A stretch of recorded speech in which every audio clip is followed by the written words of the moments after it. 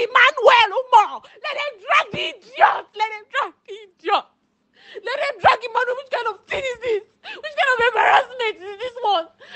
Yesterday I was defending my life on Instagram. Today again, I'm not doing anything. They should drag him. Fool.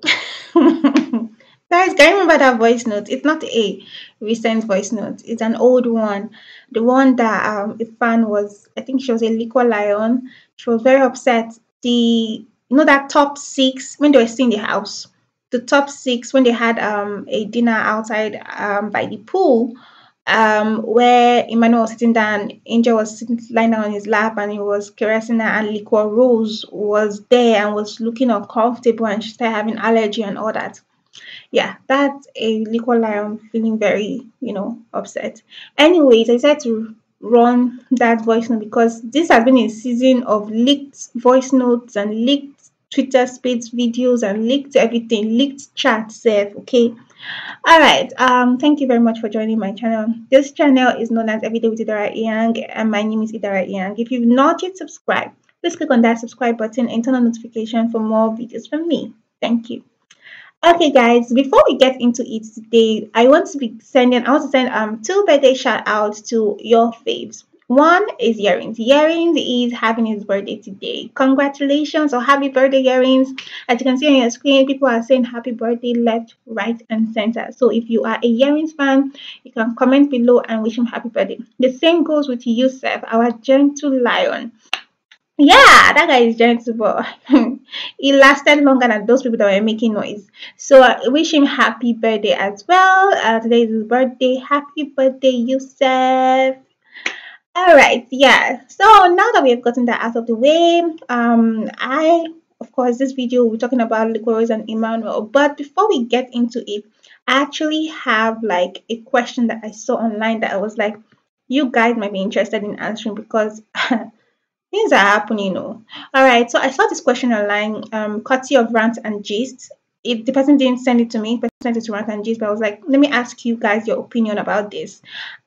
This person wrote, my marriage is 7 years plus. I have 2 kids, age 5 and 2. Since I got married, I have never been to the market before. My husband does all the shopping, including baby wears, food stuff, in fact, even Maggie down to matches. All I do is arrange them or check them out when he returns. Some of my friends said it's a kind of abuse. My mom said I should let him be as long as it doesn't lack. I don't lack anything when I ask him. He said I take care of the kids and home and still go to school to teach. Oh, I forgot. I am a teacher. He said that is only 2 way of helping me out since I do all the cooking too. Some of my friends said that it's not right. Right now, I am making a list of what he will buy for the Easter holidays. Please ask your Rant Nation. Should I demand he gives me the money or so that I can go to shop by myself? Or I should let him be? It seems it makes him happy. Because he has never complained before. But how long? Please post it now. I want to read your opinions and advice. Thank you. Guys, comment below and let me know what you think about this. For me, I would say I have to ask this lady so many more questions. I feel like whenever a lady is crying out for help, most people tend to jump on bashing the husband. And when women are in pain, men don't really complain, women complain. So I don't want to jump into any conclusion. I want to ask her more questions. Like if I want to, intervene, I will ask, have you ever brought this up? She sounds like she has never really told. She has asked him why he does it according to this, but she has not told him that she's not comfortable with it. At least I don't know. She didn't say this. She didn't tell him she's not comfortable with this. And so you will know the real root, because there are some men that don't like giving their woman money, but they'll go and buy the thing the woman asks for. The woman say, okay, I want a bag. He will go and buy the bag, but he will not lack anything, but he will never give you money. There are so many reasons for that. Some of them is because they did money. I'm in Nigerian, and I'm not accusing anything, but I'm in Nigerian. We know a lot of voodoo goes on. Some of them is they did money ritual somewhere, and then the Baba told them not to give their money to any of their loved one, but they should go. They can spend on their loved one, but not give them the money. I'm not saying this is the case. There's some men too that do it because they are stingy.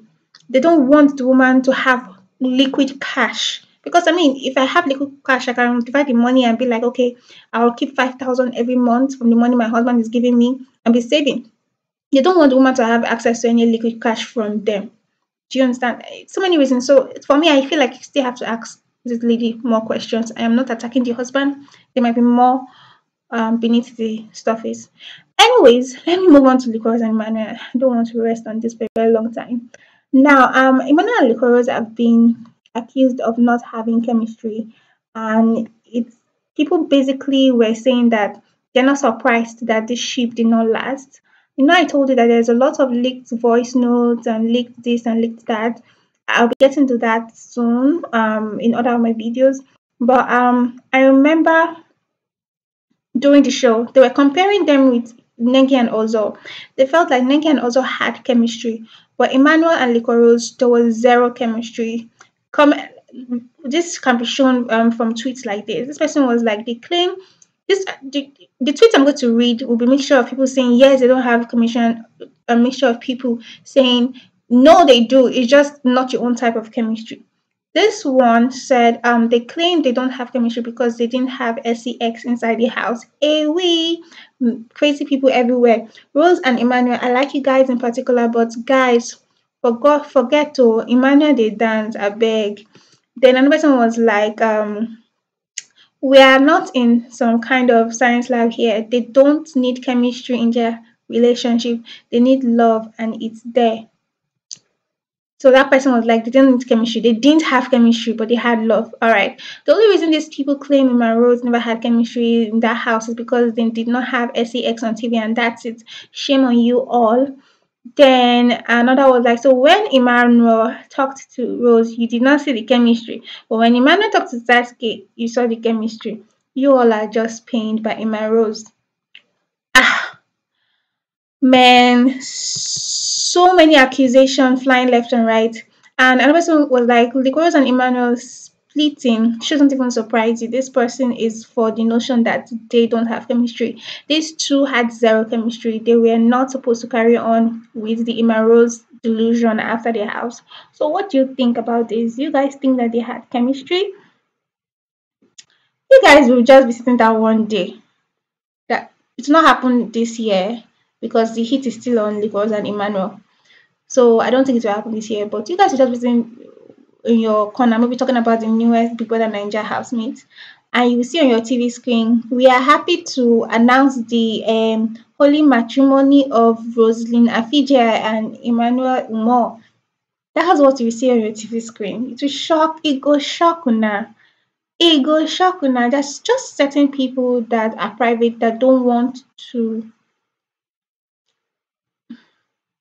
I see Liquorose as a businesswoman. Her mind, her brain, her head did that money. Like, her head did that money. And Emmanuel too, at least to a certain extent. I feel like it's because of based on their background, the difference in their background. Liquorose is like a hustler. She has been on the streets from like a very young age, right? Emmanuel seems like he has a well-rounded family.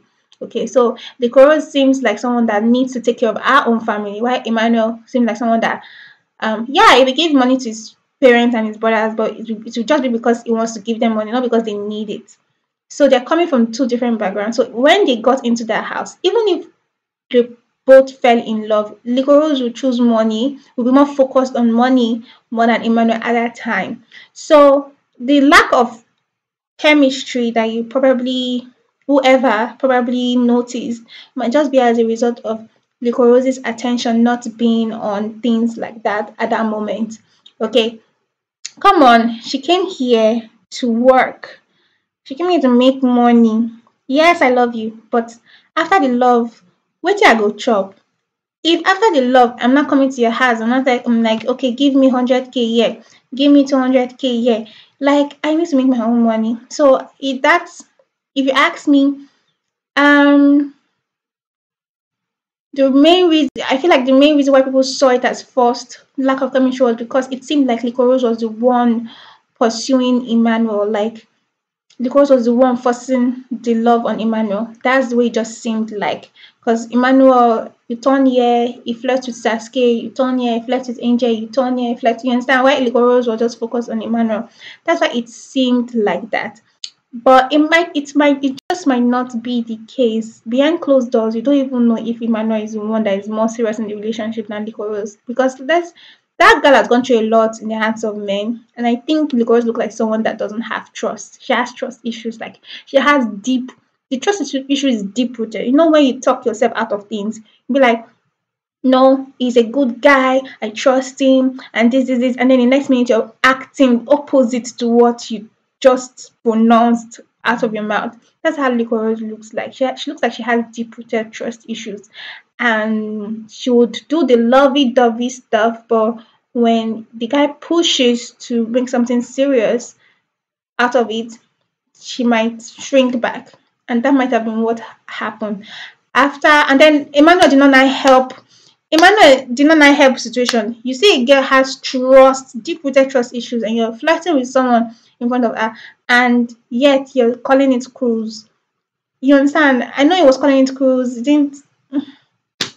That's why we need maturity. I'm not saying anybody's not, but I'm just saying a grown man will never do that. But let's just say he was calling it cruise because probably he doesn't know how women think. You need to know how women think, you know, to be able to live with her in peace.